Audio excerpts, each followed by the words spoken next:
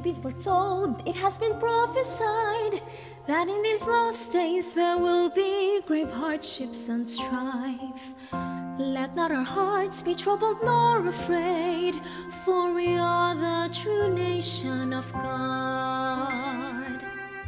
True to his promises, our Father above constantly blesses his children with his infinite love. Let not our hearts be worried nor dismayed, instead have unwavering faith that in our new home, in the new heaven and earth, we will dwell evermore in the presence of God. In our new home, there'll be no hunger or tears, we will gain the everlasting life.